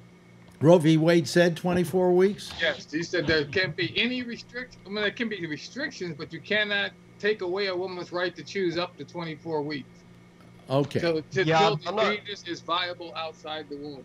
I'm not sure if that is the exact verbiage or not. But yeah, I guess to Alex's question though, that's kind of, what they're trying to do. I think some of the argument is, well, the technology has changed. This decision, obviously in the mid 70s we did not have quite the ability to detect, these things as we do now. So, that's what I mean. They're not necessarily looking for an overturn.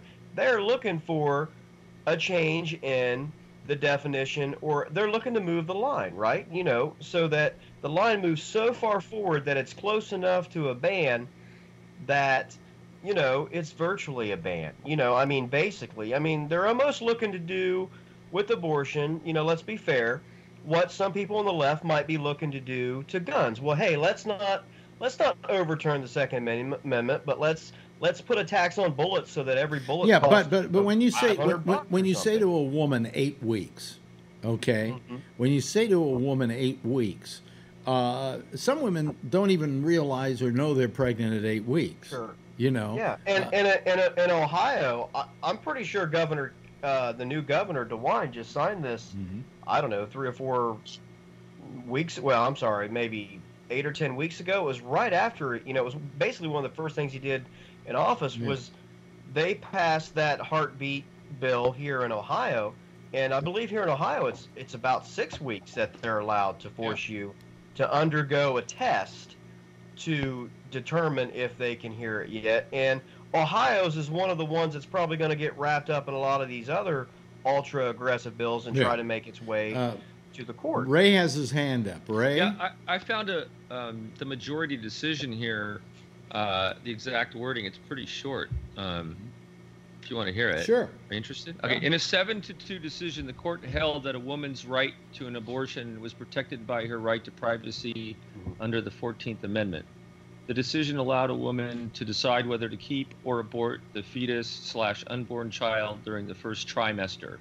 This affected the laws of 46 states. Justice Harry Blackmun wrote the majority opinion.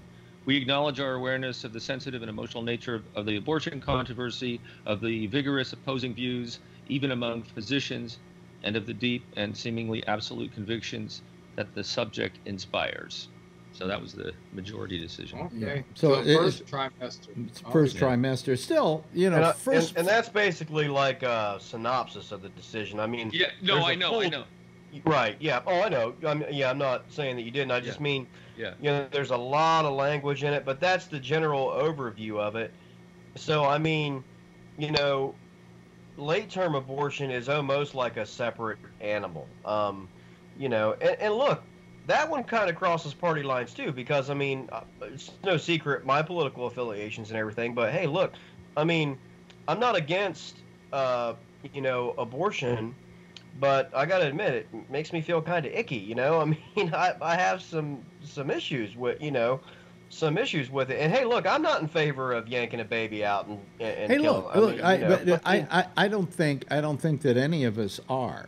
You know, Right. I think that in my own personal case, if I had a woman get pregnant, I would urge her to have the kid. If she Yeah. wanted to, however, not have the kid, that's her decision to make. I'm not giving birth to that child.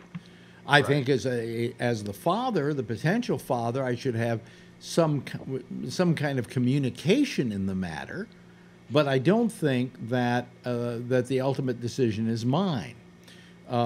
But in my case, I would not want it to happen. I would not be happy if it did. But nevertheless, that doesn't mean that I'm going to deny somebody else to make that decision for themselves. Just like I wouldn't deny the woman I was involved with not to make the decision. You know what I'm saying? Yeah, and it's just important to remember that we can't put people, or ideas, in boxes. I mean, if you put me in a box, the liberal box or whatever, but like I said, I have some issues with, abortion, especially late term, middle to late term. I mean, that just gives me, that's a creepy thing to me. And that's just like, I'm for some gun issues, but I'm not for rounding them up. Here's my feeling about late term abortion, is that I've always kind of been of the feeling that if you haven't decided by the third trimester, Sure. Then I don't know if at that point you have a right anymore. You had that right for the longest time and you didn't take advantage of it. Why did you just suddenly decide at the end of, say, the third trimester to get an abortion? That's, that's a little hinky. Can't they test?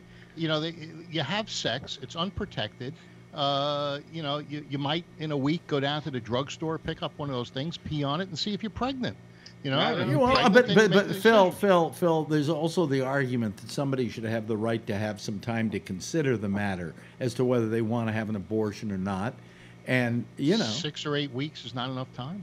Well, I would agree with you that I wouldn't say 6 weeks, because some people at 6 weeks are still in a state of denial as to whether they're pregnant or not.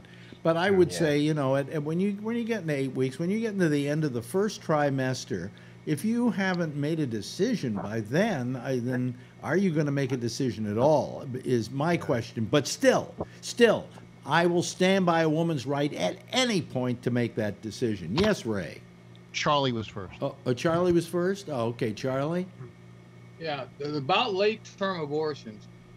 There's no woman in the history of the world that carried a pregnancy for 6 months and just blithely decided, I changed my mind, we're going to kill the baby. Nobody goes through 6 months of pregnancy, throwing up, carrying all this extra weight and everything, and then decides they only do that if they want the baby. Every late-term abortion was a baby that was wanted. And the only reason they don't have the baby is because either the baby's going to die anyway or it's going to kill the mother in childbirth. Yeah, about that time, a doctor knows whether the child might be deformed or have some kind of health problems or whatever. So that's why I think, for instance, they allow it as late as they do in New York. It's for those reasons. But you're right. There's a lot of counseling involved in that situation, too. Yeah. I mean, people intervene at that point. Yeah. So it's a complicated issue. I mean, that's just like, Phil was talking about the pregnancy test and everything.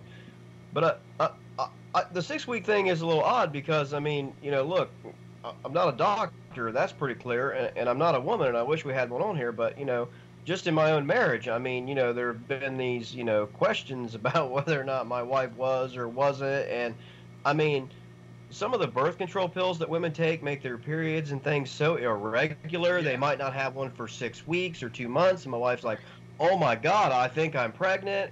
But this test is negative, and then another one. And then 5 days later, she gets it. I mean, it's women's body. I mean, they're a fucking mess, you know what I'm saying? 6 weeks is the woman's only 2 weeks late on her period in 6 weeks.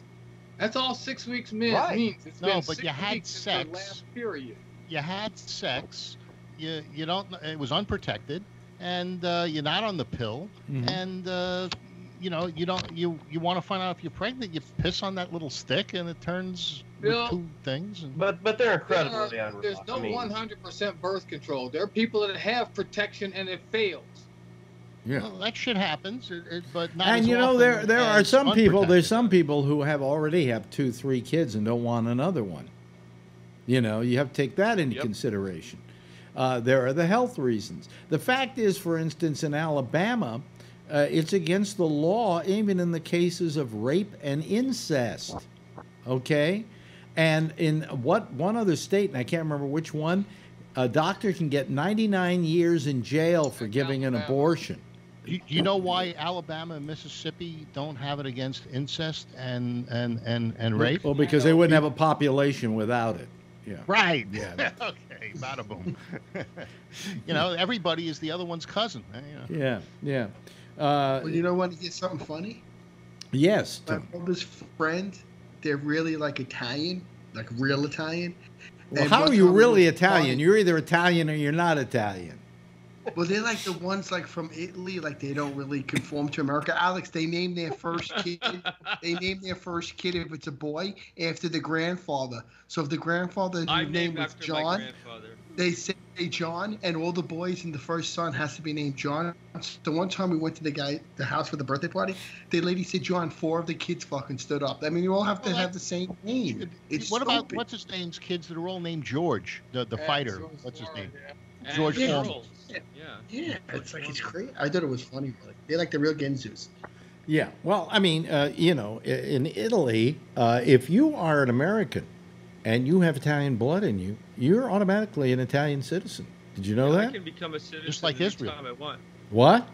I can become a citizen of Italy, and I can become a citizen of England after 5 years. Well, if I you go can work become there. an under the EU if you become an Italian citizen because of your heritage. Because the Italians believe in you having nationality by blood, okay, Right. as opposed to here where it's, you know, who was your father? Were you born here? Are you an anchor baby? Whatever, you know. So by that nature, because they're part of the EU, you are also a citizen of all those other countries. As Yeah. well. I have a friend that's Irish, and his grandfather was Irish, and there was a time period that he could get the passport. He could get it for his kids. I think that period has passed.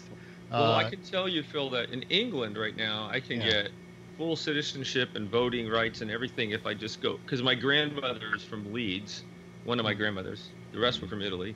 And if I stay there for 5 years and do on a visa, I can become a complete English. Well, you know, Alex and I could become citizens of Israel. It's something called the right of return. Yeah, right. And, I started to look into it, but I didn't do anything. We wish you'd go. Yeah. Hey, they got Skype in Israel. Yeah, but it doesn't work any better here. Yeah, there'd be no P. It probably does. What I love is this show I was telling you about called What We Do in the Shadows. Yeah. And in the last episode, they had one of the vampires in this trial signing in on Skype. And it kept going out on them, and it kept glitching. And he was like a couple of minutes behind, and then they're saying, move your Skype closer to the router. You know? And that probably was ad-libbed. Yeah. So anyway, just on your Brexit thing, it was Boris Johnson, and Boris Johnson is going to take over, and he says that as of October, it'll be deal or no deal, they're leaving. Yeah. Yes, Patrick. If you take a look at Boris Johnson, I saw him on television. He is the English version of Bernie Sanders. The guy had no combing ability with his hair. just visually, he is not a liberal. Yeah. I got him. He's wearing a helmet. Yeah. Yeah. Well, and you should see Boris's Johnson. So, no, he was the mayor of London, and he's really a real asshole. Yep. I thought the mayor of London was a Arab. Or no, Muslim. he was the mayor. Listen to me. Was the mayor of London. Okay. He's When a they had the Olympics there, he was mayor. well. Theresa May was a conservative, was she not? Yes. Yes. And so is Johnson. Yeah. So whoever's going to take over has to be a conservative until the next election, and then it's a free for all. It's anybody's. It's anybody's, and you know, the British are like us; they'll vote for the wrong person. It's just it's a rite of passage. But I pray for the British Can the people. monarchy run for office? No. No. No, they don't need to. They own the fucking place. I know, but Yeah. they may say, "Hey, look, we've been around for 2,000 years, or 1,000 years, and you guys are fucking the dog here, and so we're gonna run and take over." Well, they are. You know, the prime minister has a meeting once a week, usually with the Queen, and she gives her opinion on what she thinks about things. But they don't enter into the body politic of the country at all. They don't put their 2 cents worth in as to who they want to see win or whatever. That they're just happy to have all the property they own. You know. Yeah. And the jewels. Which is not insignificant, I might add. You know. Yeah, Patrick's up. Yes, Patrick. But I believe the monarchy talks shit about our government, so. Yeah, yeah. Our president's going to have lunch with the Queen. You know. I wonder who's going to lead the tip. He was late last time. Remember that? Was he? He kept walking in front of her last time. Oh, that was hilarious. Yeah. Kept yeah. cutting her off. Yeah, he won't. I would have too. Oh, bitch. Come on. Keep up. God, She's not that much younger. You know what's amazing is how old she is. What is she? 93, something like that. 92. Yeah, her husband's. And her husband's about 2 years older than she is. I thought he was. Is he 99? No, he's not 99. I know they took away his driver's license. Well, it was about time. Yeah. You know. I thought they had the centennial for the Queen Mother. When she was 100. No. That was a centennial for something else. But she's God, I think she's, to begin with, she's the longest living serving queen ever. Up till now, it was Victoria. That was her grandmother or mother? No, I can't remember what the relationship was. Do you realize that when we had when we had World War, what was it, World War I? What was it? Okay, at one point when Victoria was queen, she was queen in England. Another relative was the head of Germany, was the Kaiser, and another relative was the Tsar of Russia. I mean, all these people were related to each other. Now, wait a minute. There was a king, and he abdicated to marry an American woman that was a divorcee. Yeah. And that's when she became queen, right? No. That was 1930. No, her father became king. Yeah. King. Her father became king, and then when he died, she became queen. Okay, so it was so the uncle abdicated, then the father took over, and then she got the spot. And the uncle then went to kind of work on the side of the Nazis. Did you know about that? Oh, yeah. Yeah. No. Oh, it was horrible. It was pretty terrible all the way around. But anyway, that's that. Hey, you Jeff know had something? put his hand up for a second. What? You got time. Jeff had put his hand up. You have your hand up? I kind of remember that 1960, had to be 63 or 53, that the Queen became queen. Yeah, it was. I think it was 53, something like that. Hey, listen, there's the theme, and it's been a good show tonight. It's been really good. I've had a nice time, and Albert never showed up for some reason. I don't know. He may still be out. Still at the party. He's probably still out getting drunk. Anyway, I really want to thank you all for having joined me tonight, and thank you to Josh, and thank you to Charlie, and thank you to Phil, and thank you Kevin, and Ray, and Tony, and Jeff, and Patrick, and I didn't stall once on anybody. Ladies and gentlemen, they're going to give a big wave goodbye, and I will wave back at them, okay? There we go. There they go. Wow. Well, that was a good citizen panel. You know, if I had to point to something and say, that's what a citizen panel is, that's what it would look like, okay? Anyway, I'm Alex Bennett. That's it. We're out of here for tonight. Or, in fact, we're out of here for the week. We'll be back again Tuesday. Damian Chaplin is on at 9:30 with the Eastern Daylight Time with the Exchange. And then we'll be back again at 10 o'clock Eastern Daylight Time, same station in life. And in the meantime, as always, if you see her, tell her I love her, okay? Bye-bye, everybody.